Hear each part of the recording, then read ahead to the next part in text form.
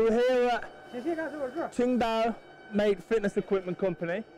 We're going to go in, we're going to have a look at the barbells, we're going to have a look at how they're made, we're going to have a look at the testing, tensile strength testing, harness testing, so really get a good idea of what goes into making the barbells.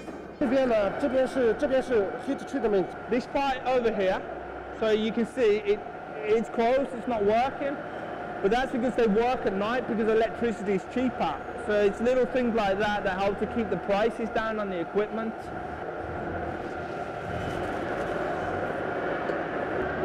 So this is just the bar when it comes in on its own. So it's not quite straight. It's got a layer of oxidation on the outside. You know, it's definitely not something you'd want to in your gym quite yet. So they're firing up the machine where they're going to strip the top layer off.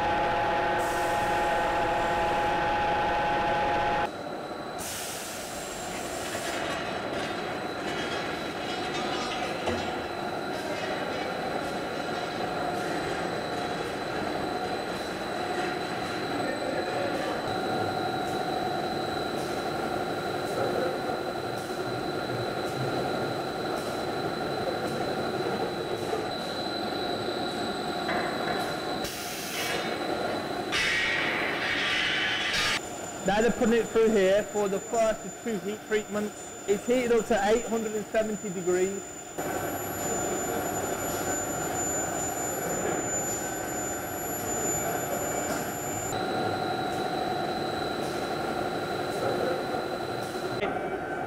So this is the final oven. So the bar gets stripped, so it's a nice clean piece of steel. Then it gets straightened. Then it gets heat treated.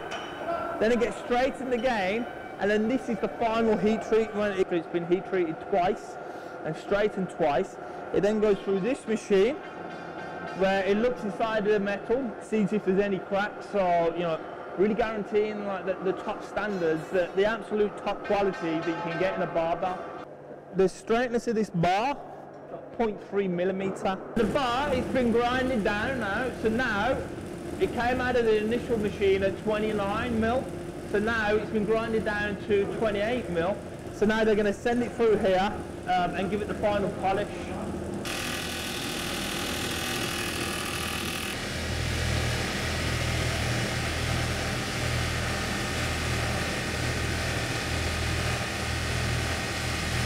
We've got a nice 28 mil finished bar. Very smooth, very straight. So after it's been polished by the machine, it still has no end, so it can't hold the bar end, so it needs to be put down at the end, and then it needs to be shaped. So then it's going to go through this machine, and then that's going to do that.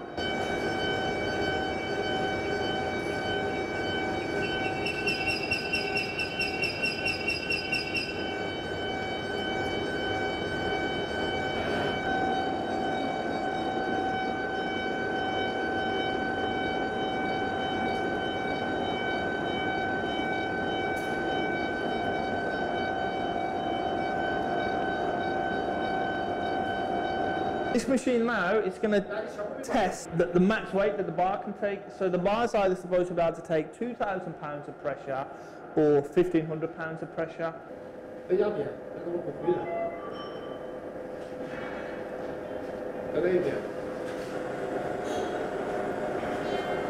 How many times would they just bend it once and then straight? As usually it's test like this. You put the 900. The kilo pressure there,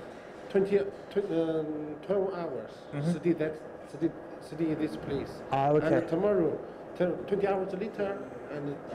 Ah, okay, so 12 hours it would be on overnight.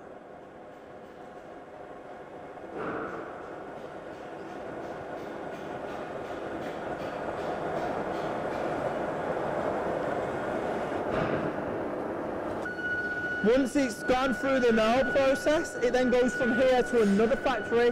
So the finish, whether it's a terracotta finish, whether it's a hard chrome finish, you know, whatever the finish is, that would go to a different location. Because to have those finishes, there are special treatments that require lots of different chemicals. You know, it's a bit of a dirty process, and they need you know, water cleaning plants, things like that. So it would go from this factory to another factory to have that treatment and then back again. And this is where they make the sleeves. So you got the raw end and then here as well, and they bring these together and then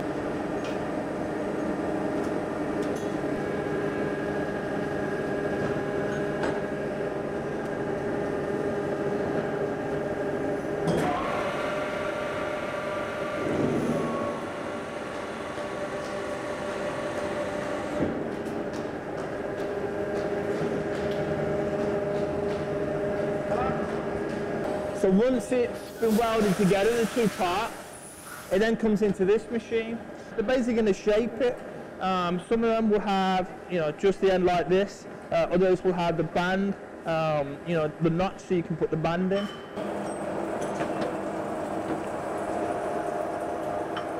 So once they're done being machined on the outside, then they come out. So you've either got, as I say, you know, you can see the end. It's serrated, okay.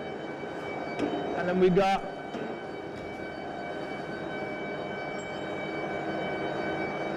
again a nice line to put your band in there, whether you're going to go, you know, whether you want it branded or, you know, if you're in the gym you want to put colours on to show the different weights of the.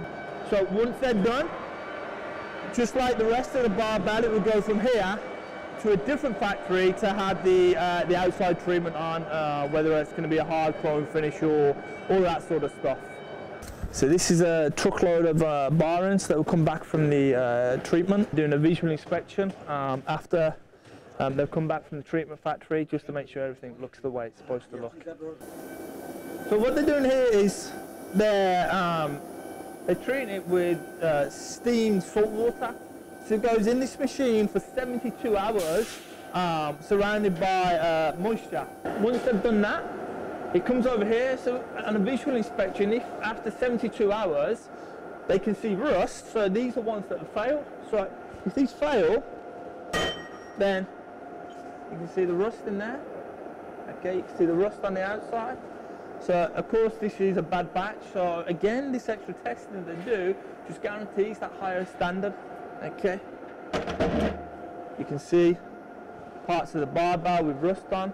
You know, so these are ones that have failed. So this level of testing means that it doesn't leave the factory and it doesn't get to the final customer. And then we have ones down here, no problem at all. It's gone through 72 hours, moisture treatment, and it's fine. So these would be good for the customer. Once it comes back from treatment, it then has the bearing put inside, whether that's going to be a bushing or whether that's going to be a needle bearing. We're going to get one of the bar ends put on.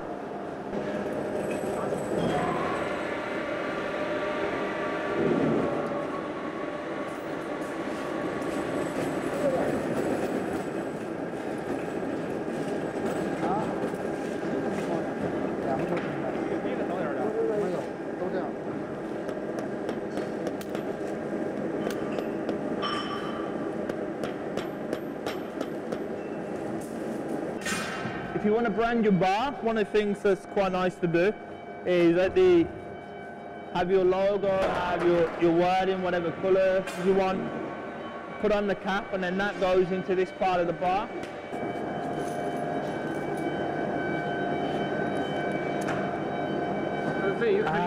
No, it's without brand.